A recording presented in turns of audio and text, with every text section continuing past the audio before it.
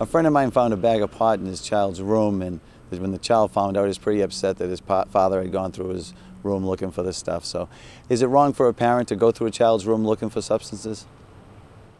It's not wrong to go through your child's room and look for substances if you have a reason to suspect that they might be using.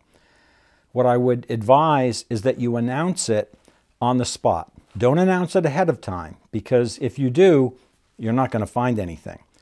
But what I would do is to sit down with your child, pick the right time, and to say, you know, I'm worried because A, B, and C happened. Maybe your grades are falling, or your friend just got into trouble. It turned out he had drugs. Whatever the reasons are that have you concerned, explain it to your child and say, we're going to go and search your room. They'll protest, but you have to do it. And make sure it's a thorough search. And when you find something, don't accept any excuses. The number one excuse gives is, it's not mine. I was only holding it for a friend. That doesn't ring true to me. If I went to your house and I had a brick of cocaine and I said, would you hold this for me? Oh, I'm sure you'd take the brick of cocaine and put it in your home. It doesn't happen. Kids don't hold drugs for each other. If you find drugs in your child's room, they have a problem, they need to get help, bring them to a healthcare professional.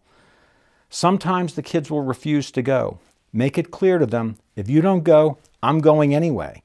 And if I go, the doctor's only going to hear my side of the story. You need to come so the doctor can hear both sides.